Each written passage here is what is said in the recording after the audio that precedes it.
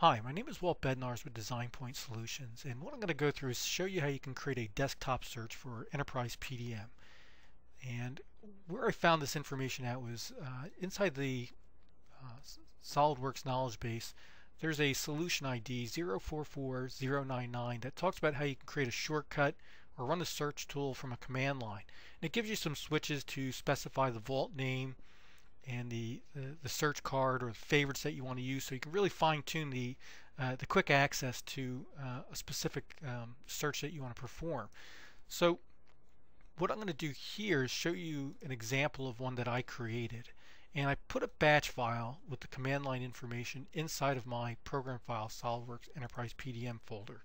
So we'll just go to that location, and here's my batch file, and we'll take a look at the information in it. It accesses the search.exe executable, which is actually in the same folder, and I have here the vault name switch, the /v for my MyDocs vault, as well as the search card that I want to access. In this case here, /s is for the search card, and complete search is the card I want to access. And I put that inside of quotes because of the space that exists here. And that's it. That gives me my search that I want.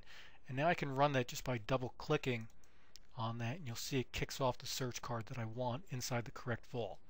Now to put that on my taskbar, I'm using Windows 7, so I can't just take a batch file and put that on there. So I had to convert this to something else. And in this case here, I wanted to create an executable, and I used this utility, batch to exe converter, that I found on CNET, and it's free. So you can use this just to make that conversion, no cost. Just search for that on CNET, and I'll show you here how I converted it. I'm going to go to this. You'll see that there's a 64-bit version as well, and there's a 32-bit version, so you want to use the correct one after it's downloaded.